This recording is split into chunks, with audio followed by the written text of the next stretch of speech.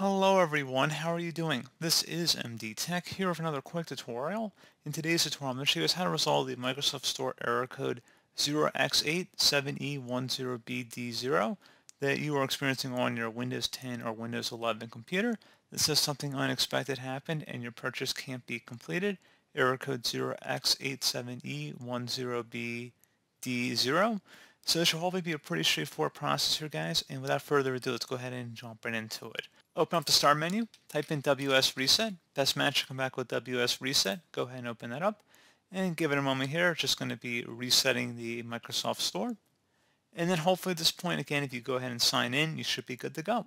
So pretty straightforward process. I do hope I was able to help you out, and I do look forward to catching you all in the next tutorial. Goodbye.